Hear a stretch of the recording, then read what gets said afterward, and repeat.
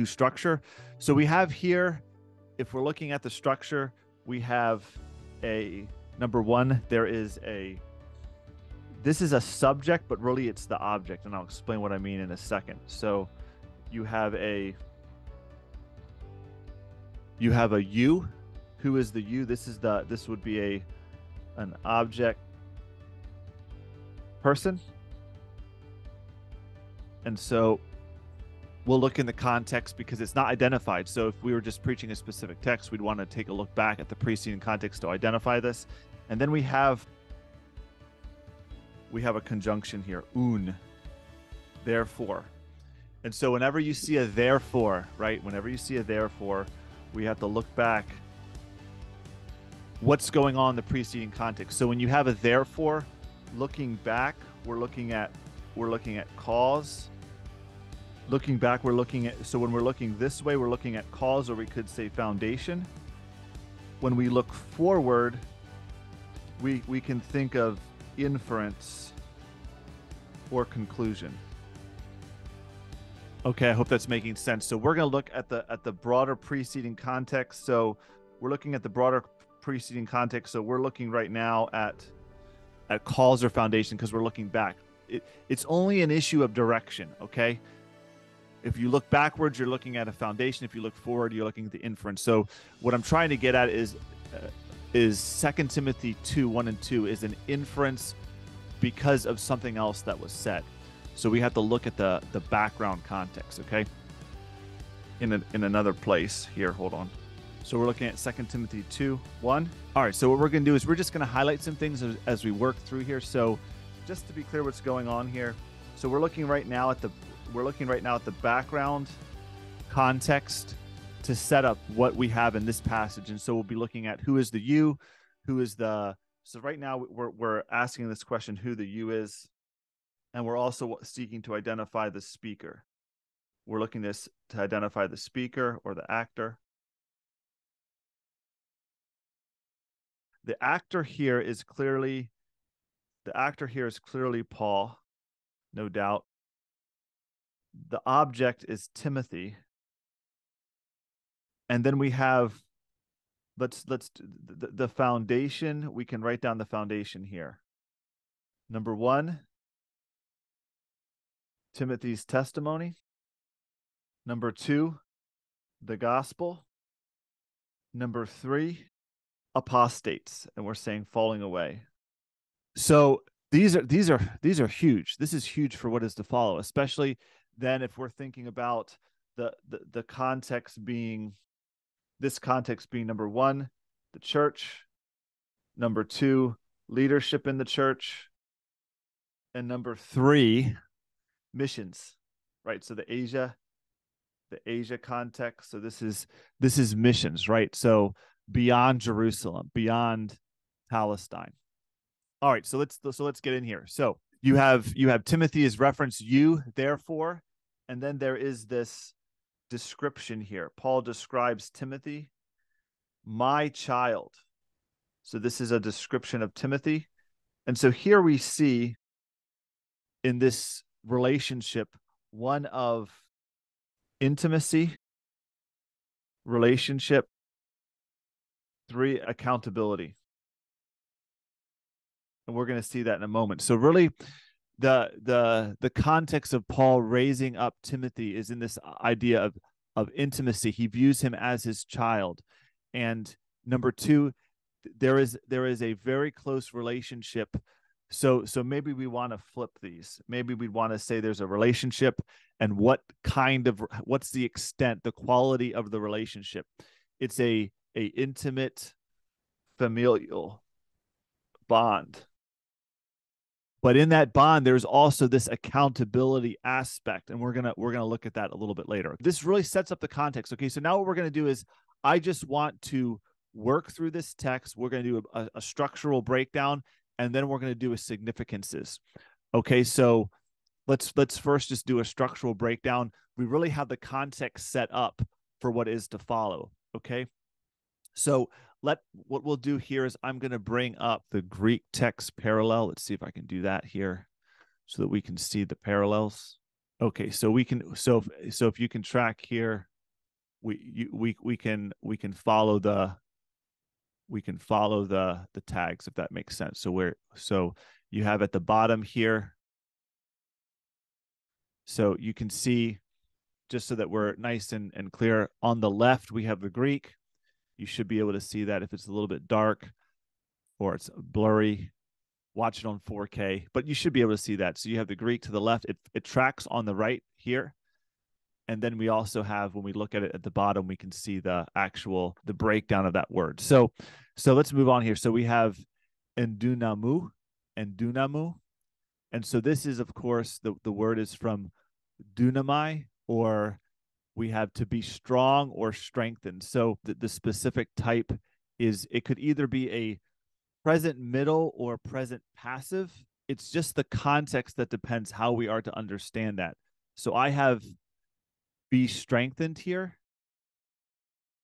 And so I think the context that we're going to see, especially with prepositional phrases, that we could not understand this as a present middle imperative or a command, meaning to say that Timothy is doing this himself. Rather, it's a passive command that he is allowing to be done to him. So this type here is this verb is a command, and it's a passive, and we're only going to highlight that because we're going to explain when we come back to significance here. So this is a command, and it's passive. All right, and so we'll come back. So then, after we see that's a fundamental command. So therefore, you, Timothy, be strengthened. All right, and then we have one prepositional phrase and then a descriptive phrase. So en te chariti, in the grace. So this is if we look up this en, there's a range of meaning there, and so we really want to see this. We could say in, or if you want to use a different word, we could say with. And this would be describing means. This is describing means here. And so be strengthened, how? In the grace, okay? And so Timothy can't be doing this to himself. He needs to allow it to be done upon him. And so we'll look at different ways that he can do that and later. And then we have here, what kind of grace? Where is this grace coming from? What's the relationship of this grace? We have a description of the grace. That description is here, the one which is in Christ Jesus, that which is in Christ Jesus. Okay, and so the in Christ Jesus, this would be a sphere. So this would be a sphere or realm. And we're going to unpack this later, but really, so when we talk about the sphere realm of Christ, this has to be referring to fundamentally what theologians refer to as union with Christ. And we'll unpack that in a moment, okay, when we come back to look at significances. Union with Christ. All right, so we have this command to be strengthened in the grace. What kind of grace? What's the relationship? Which grace? Whose grace? The grace that is in Christ Jesus, or which, so we could, to add a clarification for clarity purposes, we could say which comes, or we could say the one which is. So which comes in Christ Jesus, which is in Christ Jesus. So this is really accenting a very particular type of activity that's going on. Okay, so one other note here, just coming back here. So this is a passive. This is also present. Moving along here. So then we have a connecting word, kai. We have a kai. This is a conjunction, and so this is a connecting word. So number one, Timothy is to be strengthened in the grace. which is in Christ Jesus, in view of the gospel, in view of his testimony, in view of apostates, in a church leadership missions context, just to remember. And so the connecting word is not only to be strengthened, and there is this is kind of strange. Paul begins with a description, which really accents the description. So this puts the description forward here. So this is really a description, a descriptive phrase. And we can know that because of this connection, what. So the what is going to connect. There we go. Okay, so this should be, so this is a description, a lengthy description phrase. And we're going to see that it's connected to here, and we'll explain why in a moment. Okay, so this is a descriptive phrase, but within the specific phrase, we have subjects, actors, and objects. And so the specific subject is, although it's coming through as a from me, as a source, this is really the actor, the one who is doing the speech. Okay, so this is the actor. This is Paul. So Paul is speaking. Timothy is hearing something. Okay, so working the opposite way, he's hearing. So we could see it two ways. You could see Paul as the source. If we're focusing upon what you've heard from me, yeah, it depends on where the focus is. The object is those things that have been heard. Okay, and so this is the action, and so we can unpack that. Maybe you'd want to flip it around to see Paul as the source and Timothy is the subject, in that, or the actor that's hearing. But if we're thinking about reception, receiving something, it's coming from Paul. Okay, maybe that's a little confusing. I hope we're understanding where it's coming from. Paul is the one speaking. Timothy is the one hearing. Okay, and then the means. There's a means here.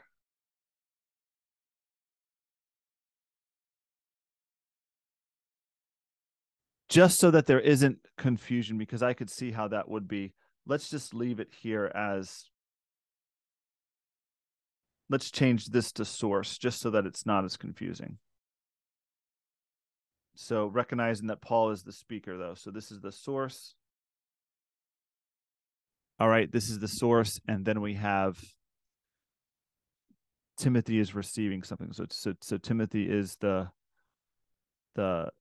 actor, in the sense that he's hearing.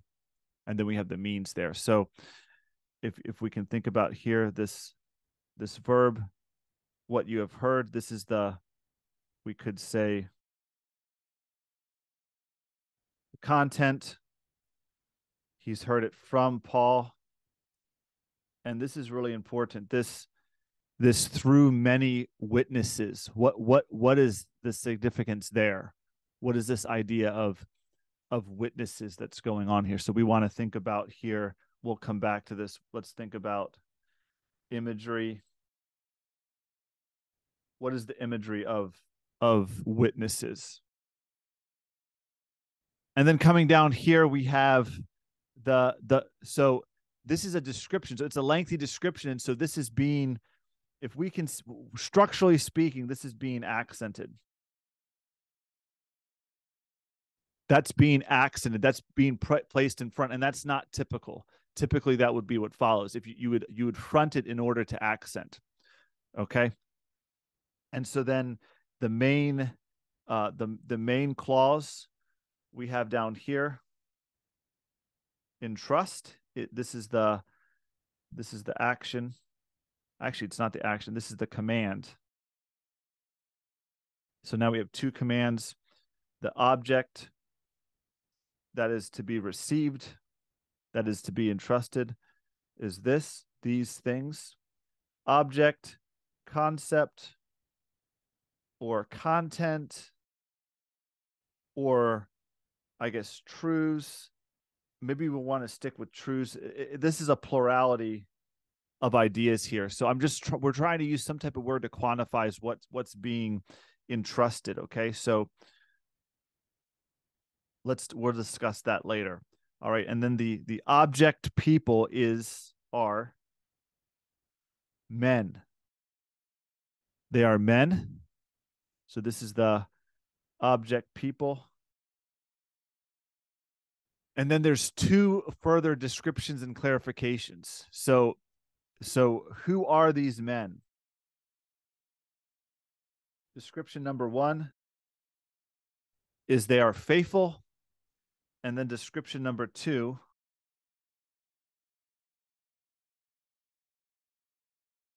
they are able, they will be able also to others to teach. So this is description number 2.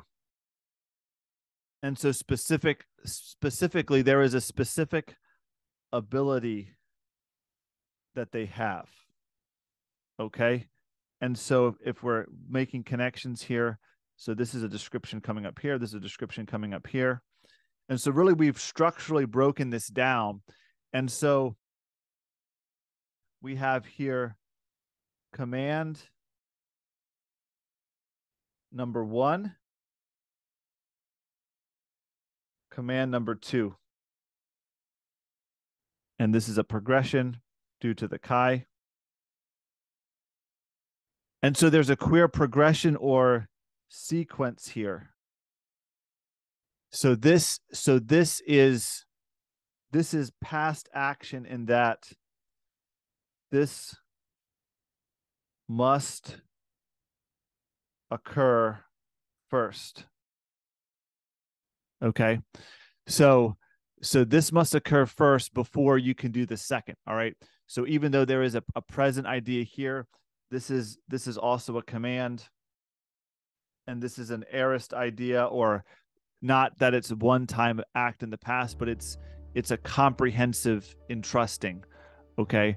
Or maybe we could say a one-time entrusting. Okay. And there's exegetical linguistic, Greek linguistic. We could discuss that, but I think that's fair. And so several things I did forget to add here. I just want to add very briefly. Who are these men? These men are able, they have ability to do what? To teach others. So this would be an action, and then the object of the action is people, other people. Okay, so this is very significant for us to think about. Who is entrusted with these words? It's a group of men, not one.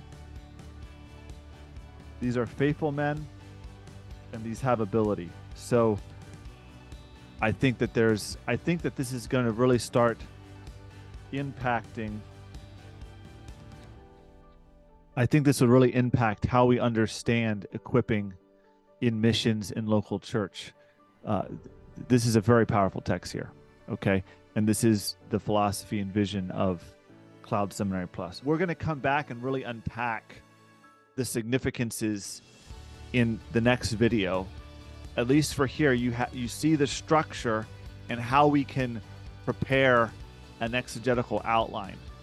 Yeah, this is good here. So let's go ahead. We're going to take a 5-minute break, and then when we come back, we'll deal with significances, and then we're going to go ahead and we're going to really unpack, discuss where the gospel is, and then also how to prepare an exegetical outline and how to preach it. Okay, so let's go ahead and let's take a 5-minute break.